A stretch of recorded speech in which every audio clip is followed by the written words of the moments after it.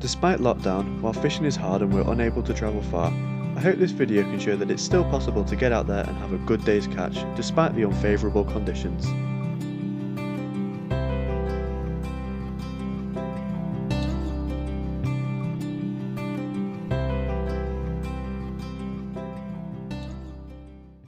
Hello! Welcome to another day, quite a snowy day, out on the Ribble Estuary. Now today it's the middle of January and we've had a ton of fresh water coming down this estuary, so I think the fishing will be pretty unproductive. So what I thought I'd do today is come out and just do a bit of shrimping. Now I've done a video on sort of the finer aspects of how to shrimp, so I'm not going to go into that today. I'll put a link to that at the end because I don't know why people put links here. But yeah, we're going to go out today and we're just going to shrimp, and I'll show you us doing that and show you what we catch, and hopefully we'll get something interesting. Then we'll take it home, cook it up, and I'll show you that as well. Additionally, one other thing I wanted to say, and sorry if I'm shouting, I don't know how the audio is going to turn out on this. I went out the other day and I wasn't filming because I was on my own and I wasn't meant to be fishing. I had a bit of work to do. I had to put a marker buoy on a stake we've got out here. But I did just put the rods in as a sort of afterthought, and I did catch a cod, so I'll put a picture of that in here. Because I know all my last videos have just been desperately trying to catch a cod, and it looks like I'm just not catching a cod for you. But I have had the odd one. It's just a matter of getting it on film. But anyway, that's another thing. We'll get shrimping now and see if we can get something.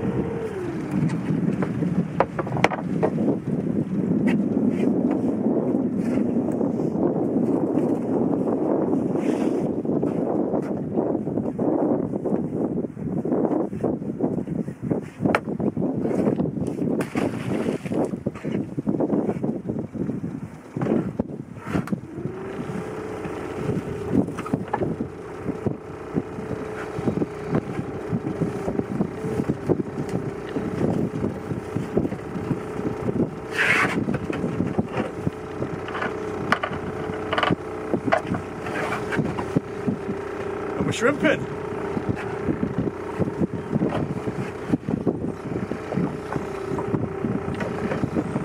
About half of that boat hook is the depth I'm in.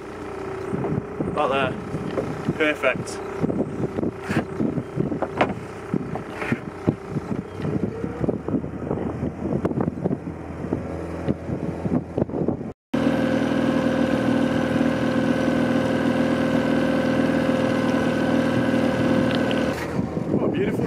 Out shrimping. It's really nice. I'll turn the camera around in a sec. It was snowing horrible before. I nearly didn't come out, but it turned lovely. Probably looks a bit bad behind me if I turn the camera around. Bear with me. Beautiful day. One other thing I'd say is if you are going to be doing stuff like this, obviously it's mid-January, it's winter now. When you're pulling nets and stuff in this weather, it does get really cold, even though it's a lovely day. So make sure you've got yourself some proper hauling gloves like these. Fluffy ones are dead warm, but you need them waterproof on the outside. And if you are going to do this, it's worth just rigging your boat up a bit ahead. Like, think ahead so you don't have to rig stuff up on the day. So like, I've got starboard stern cleat just for doing this. If I didn't, this would be a bit tricky. You might not know where to tie it to. So just make sure you're rigged up before you've got your net made up and you're casting it around and stuff. Just makes life easier.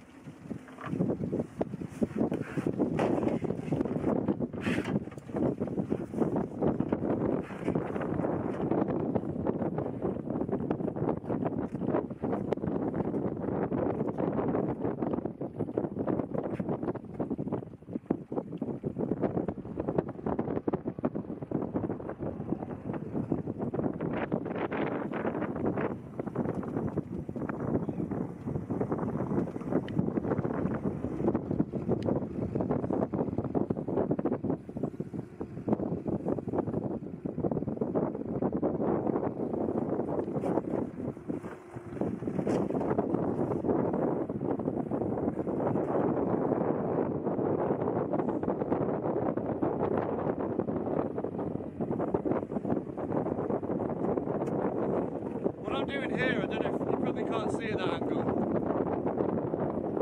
I'm just running in gear for a bit, just to wash all the stuff out of the net, the leaves, the sticks, any of that stuff.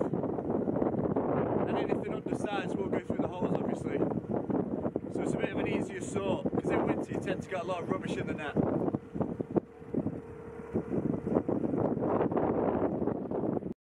Well, we have got some quite interesting things here, guys. Again, I'm on my own, so apologies for the angles, or lack of angles. But let's have a look what we've got. First of all, as you can see, we've got 3 juvenile flounder. There we go. Obviously way undersized. Fish of the future, but that's good to see. We'll pop them back. And then we've also got these, which are a species of sandgoby, if I could just pick one up. I believe that is a species of sandgoby. If I can find the exact species, I'll put it in here. So that's what we got for the fish. Shrimp wise, it was hard. We had a lot of undersized shrimp, but one thing I can show you is the difference between a prawn, which is there, and a shrimp, which is the other ones. So if I get them together in the pot, that is probably the easiest way to show you the difference between a brown shrimp on the bottom and a prawn. I'll get them both on my hand. That is a difference between a prawn, that one's a prawn, and on top there's a brown shrimp. They tend to like different habitats. Prawns get a bit bigger, but they do overlap in areas of estuary like this. Well, in terms of shrimps, that wasn't the most productive haul. There was a fair few in, but there was a lot of small. It was a big sort. I was going to film the sort, but it was just too much. So what I think we're going to do is go further down the estuary now and try another sandbank, because every sandbank fishes differently. We'll see if we can find a bit more. I don't need a lot of shrimps for the purposes of this video, but it'd be nice to get a few more for a meal.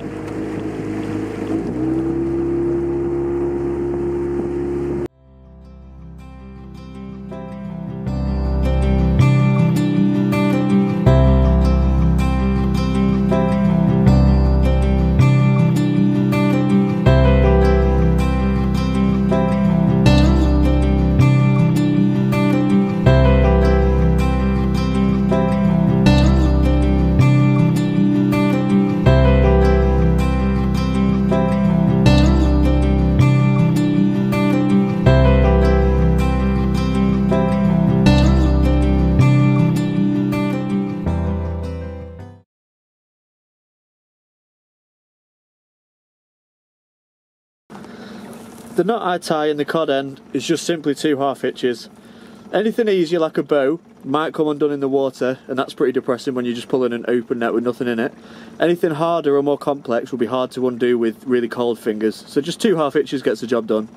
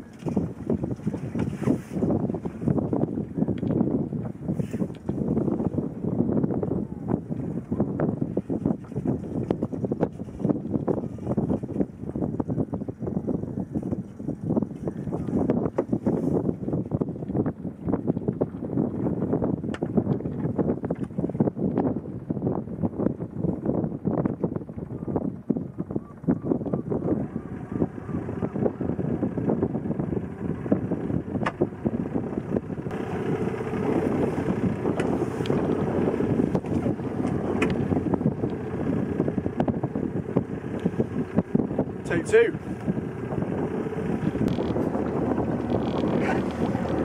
Obviously I didn't show the sort of that last catch because it was a bit heavy, but the way I determined which shrimps were legal and which weren't were with this shrimp riddle. That mesh, those holes, only the undersized shrimp go through, and obviously the shrimp that are big enough stay on top.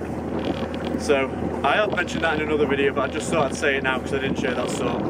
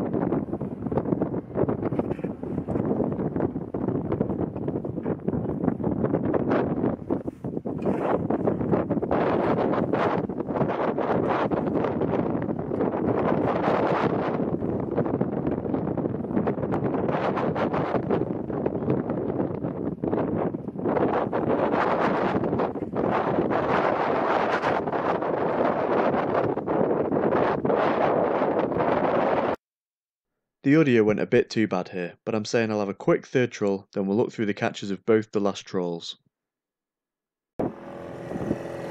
I've not obviously filmed putting this one out, and I'll not film pulling it in, sorry. We'll just take a look at the catch and see what we get.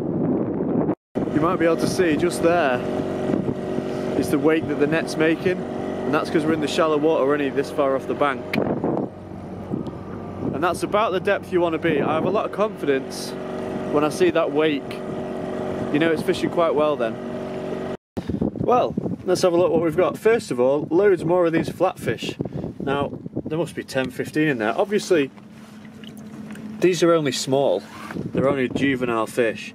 But these are a great sign for the future of the ecosystem. The fish are clearly breeding well in the estuary, and the fish are growing up nicely, so that's good. Again, more of the gobies. Sorry, it's kind of more of the same. If I just grab one of those, which, believe me, is easier said than done when you can't feel your fingers. Whoops. There we go. Little sandgobies. You often get more of these in winter, interestingly enough. Again, there must be 10, 15 in this hole. That's nice to see. And then shrimp wise, this is all we've got. Now, you'd want a little bit more than that for a meal, so we'll call this a snack. But it's still, I'm just really glad to get out after all the bad weather we've had. And there's enough for us to cook up there, and for the purposes of this video. So let's, without further ado, go and do that. Well, that's it guys. I didn't get loads of shrimps, probably because of all this fresh water coming down. But it was nice to get out on a lovely sunny, but quite snowy day and catch some shrimp. So let's get back and cook them up.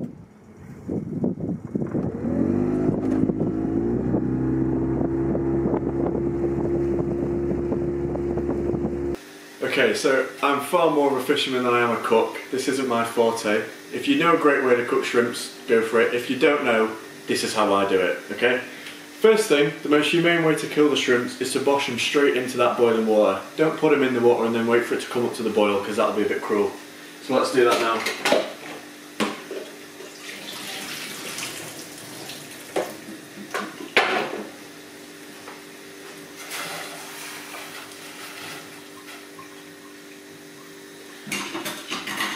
There we go, that'll take it off the boil, so now we wait for it to come back up to boil again. So once they're back up to the boil, have a glass of cold water ready, and you just want to take it off the boil, so just pour enough in to take it off the boil, okay, and then wait for it to come back up to the boil. Now we're going to repeat that 2 more times, which I won't obviously film, but repeat that 2 more times, and then when it finally gets to that last boil, just turn the heat off and then you're done cooking. I'm also going to show you, after we've cooked them, how to pick them, because some people don't know that, so I'll just quickly show you how to do that. Okay, so just one little tip before we pick them. Now that our shrimps are cooked, I find it way easier to pick them straight from being cooked. So you take them from the boiling water, rinse them in cold water, and I think that helps sort of take the meat from the shell a little bit and helps you out. If you left them in the fridge for ages now, you'd find it a little bit harder afterwards, so if you've got the time, it's always worth doing them straight after cooking.